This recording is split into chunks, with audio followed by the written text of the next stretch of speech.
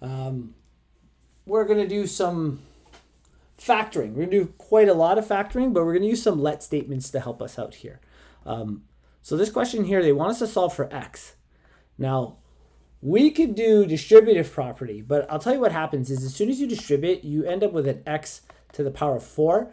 And then we'll probably need to use some type of long division, synthetic division. We'll have to use the remainder theorem to see if we can figure out what a potential factor is.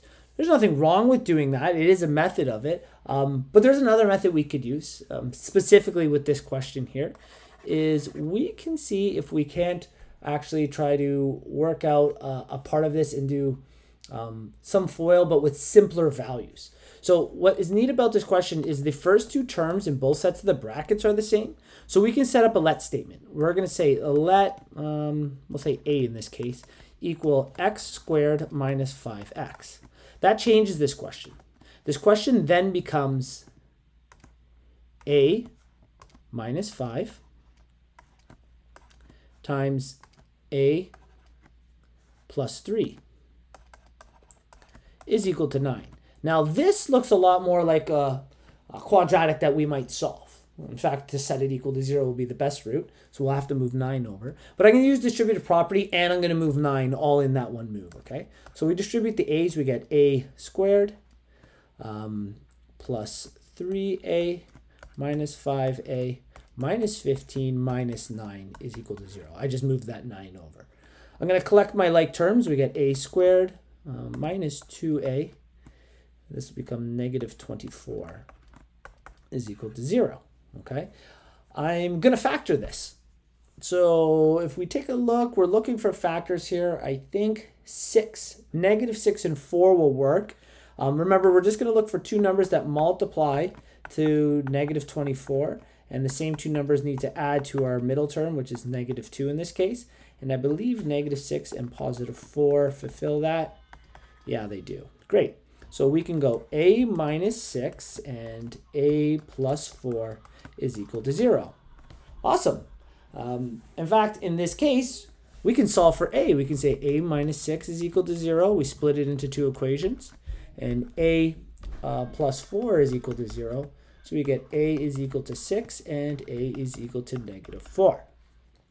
Great. We've solved for a. The problem with that is a is actually another value here in this case. A is x squared minus 5. So we're not done. We need to let a equal. So I'm going to rewrite the same statement because they're technically equality statements. And what this means is I'm going to start plugging everything back in to see what we get. So now we're going to replace a with this and see what we get. We end up with x squared minus 5x is equal to 6 as one equation. And we have x squared minus 5x is equal to negative 4. Yeah. So here again, you may recognize that you have two quadratic relationships again. We just have to set them each equal to 0. I'll move 6 in the one equation and negative 4 in the other. And we get x squared minus 5x minus 6 equals 0. And on the other one, we get x squared minus 5x plus 4 equals 0. So same concept again.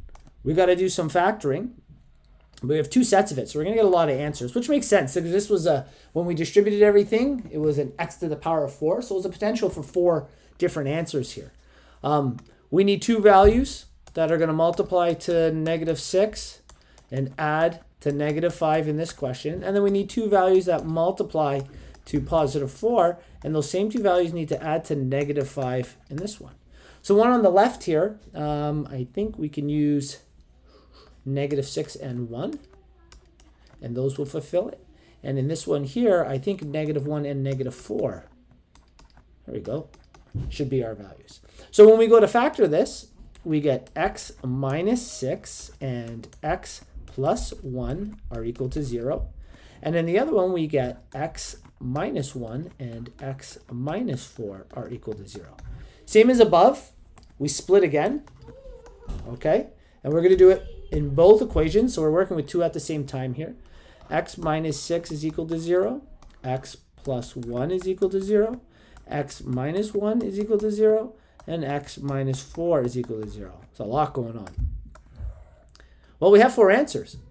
We have x is equal to 6, x is equal to -1, x is equal to +1, and x is equal to +4. So you can write that all something like this. X is equal to ±1, 4, and 6. We can also rewrite the original function. We have it up here. Yeah. We can rewrite that whole function in function notation like this. F at x is equal to, and what we could actually do, okay, because remember we split it, we just put all of these sets of binomials together. We could say x minus 6, x plus 1, x minus 1, and x minus 4. That actually is the exact same as the value we wrote or we started with in this question. Okay, so